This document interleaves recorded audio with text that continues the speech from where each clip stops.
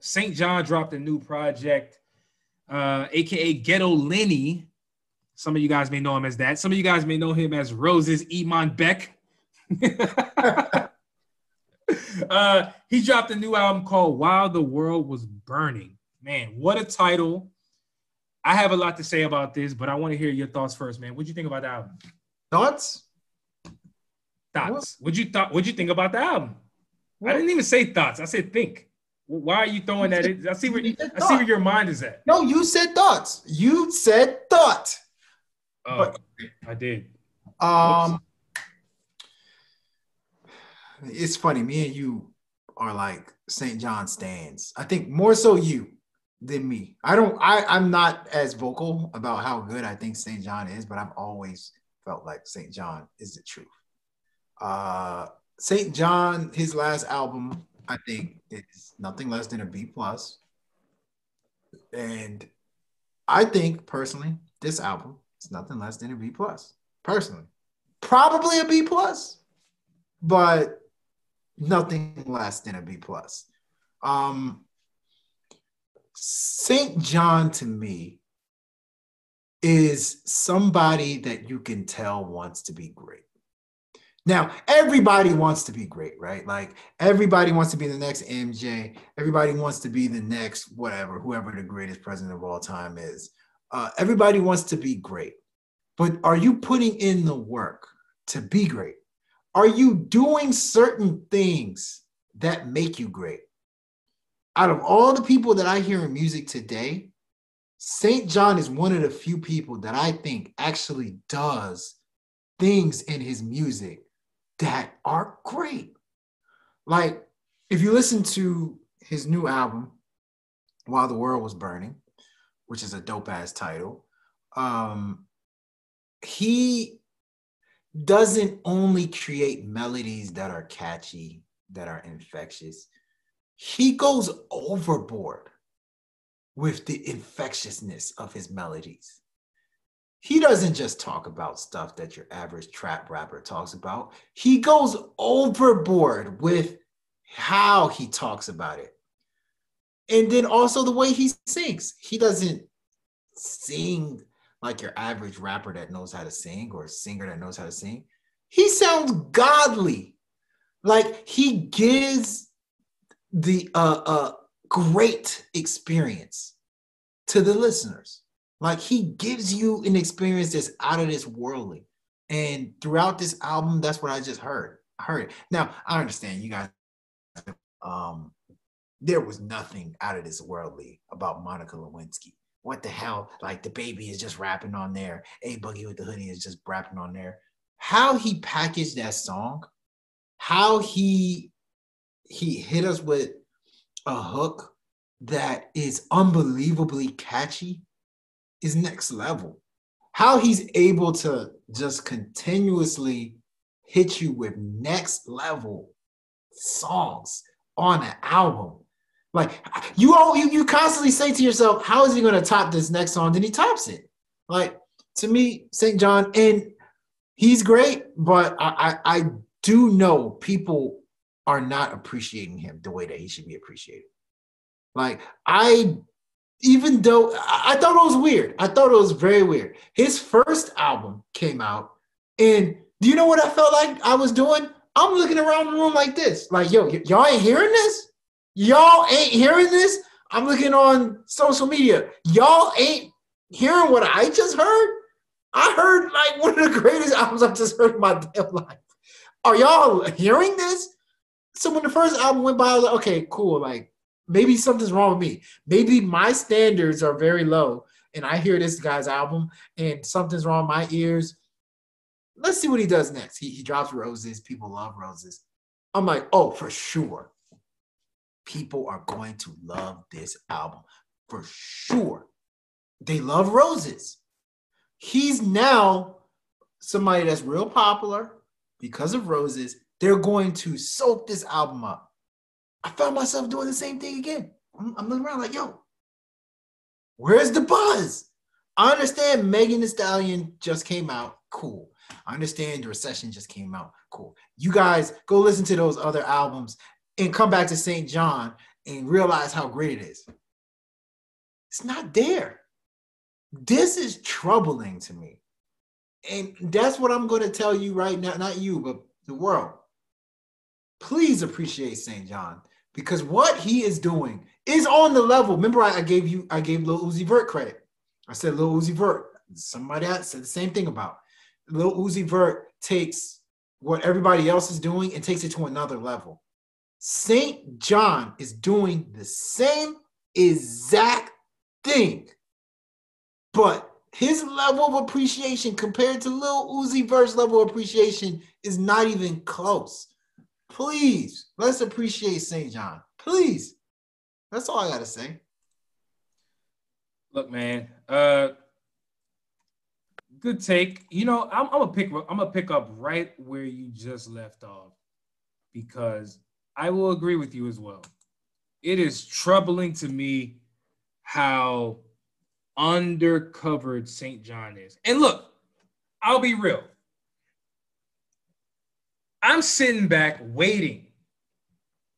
I've been sitting back waiting for about a year now since he dropped Ghetto Lenny's Love Songs, which, by the way, that album is incredible.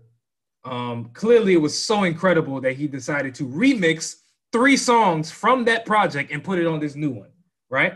But, you know, listen, if you're somebody who just found out about SAINt JHN, go back and listen to the other ones. Like, I can actually make a legitimate argument that if you fuck with High School Reunion, Prom, featuring Lil Uzi Vert, you will be blown away by the original. That was one of my favorite joints from the last project.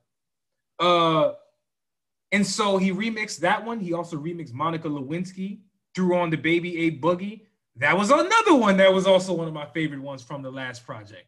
Had A Boogie on it, but he had a different verse. Incredible verse A Boogie put up. There was another one, Roses. You talked about it. Like, I was prepared to come in here today and put on my SAINt JHN cape because, by the way, yeah, I might be a bigger fan of SAINt JHN than you. I actually went to Montreal to see him live in concert. Like, I have never been to Montreal, period. And I said to myself, fam, I gotta go to a SAINt JHN concert. I looked at his tour. Damn, he just missed DC. Where's his next one around my birthday? Arizona? Nah, I don't feel like going to Arizona.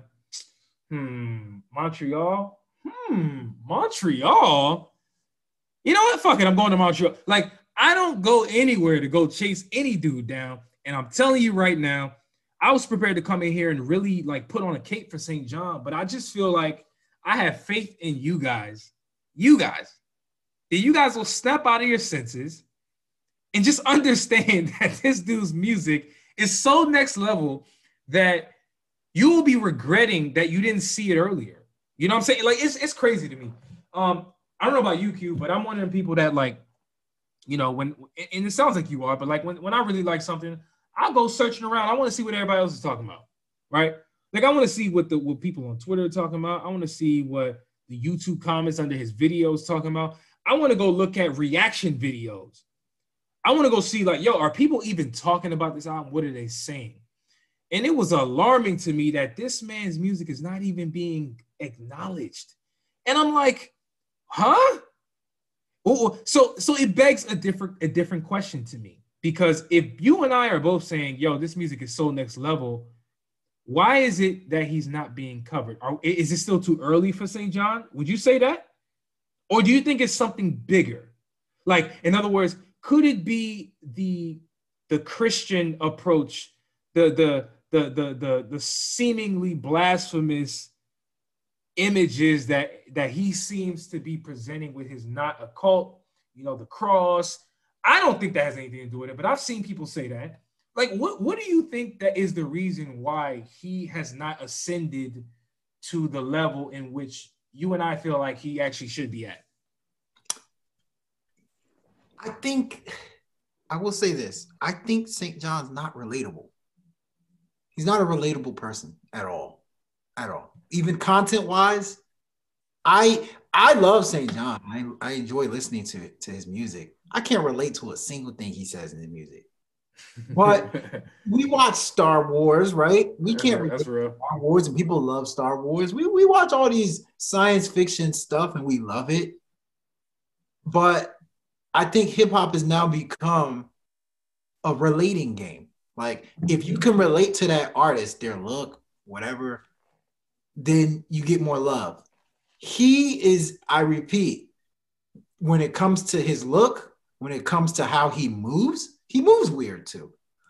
When it comes to the melodies, everything he does is like not relatable. Like I don't think it's unorthodox. It's unorthodox. I honestly Yeah. I love St. John, but I don't think I would want to be his friend just the way he moves. Like I don't think like we can just get a drink at the bar.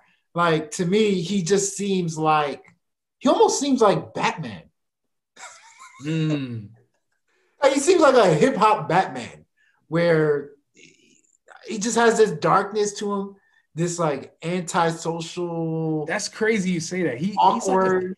He's like a character almost, isn't he? He's like a character. He's like a character, a dark character. Now, that's what the problem is, honestly. Now, that's funny you say that, because I as you're saying that, I'm thinking of other people who I believe are characters that people really love. To me, Travis Scott.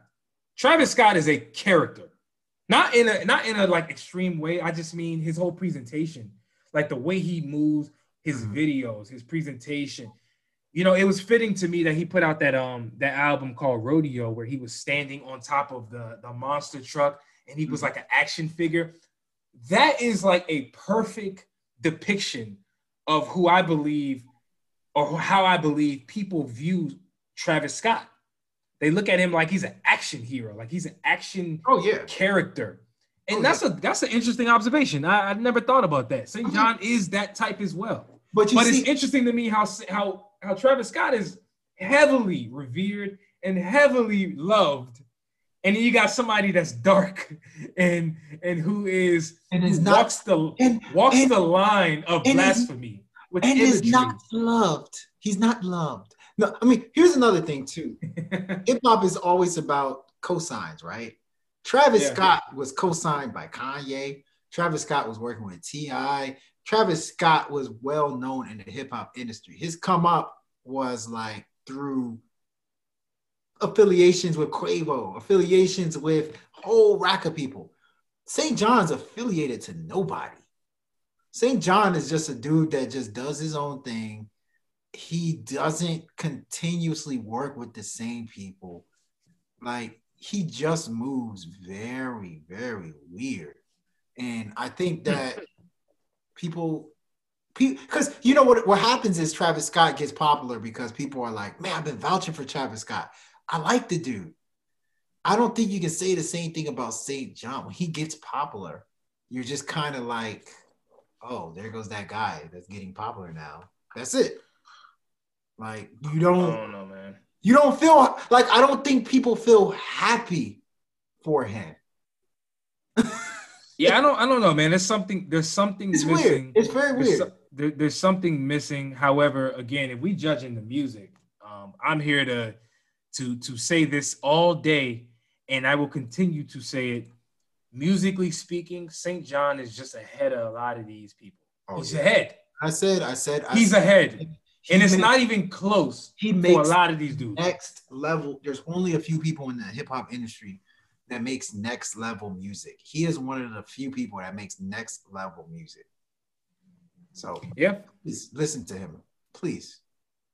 Hey, we'll see if they do, man. I don't think people care. I think they should care. We will see if he blows up. I believe he's starting to get a little bit of traction. I've been seeing the publicity go a little bit more like aggressive towards promoting him. And I've been like, what the hell? Like, he's on this, he's on that. What the hell? What? Oh, shit. So it seems like he's going to ascend. We'll see how big he gets. But again, if we talking about music, this ain't a discussion. He should be St. John. St. John is that dude. I don't know if you know. I don't know if you know. I don't know how many units he sold. I don't know what his. I have no idea. Billboard chart. They didn't even show it. They didn't even care to show it, and that to me is weird. That's not a good sign. Easy. They showed Megan Thee Stallion.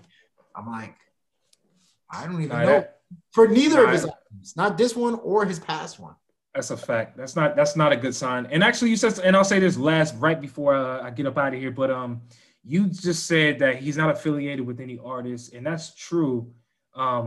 What's interesting about St. John is I recognize and just understand a little bit of his story, and through interviews and shit like that, he is actually managed by Biggs, the dude who is 1/3 of Rockefeller. Oh, So yeah. he is actually affiliated through a lot of dudes, but he's not aligned with a particular artist per se, which is kind of what you're talking about. Like, who is the cosign artistically that's being like, yo, go fuck with this person? Kind of like what Rick Ross did to Meek Mill, you know? Like, who is the guy that's like, yo, check him out? Is that like that helps? That helps a lot. That helps a lot. Literally think about all the people that are popular right now. Think about all the people that are popular. Like Young Thug was affiliated with a bunch of people that were co-signing Young Thug. Gunna co-signed by a bunch of people. Lil Uzi Vert co-signed by a bunch of people. Like who else? Travis Scott co-signed by a bunch of people. You know, Megan Thee Stallion was co-signed by a few people here and there. Like it's he don't really got no cosigns, which is interesting.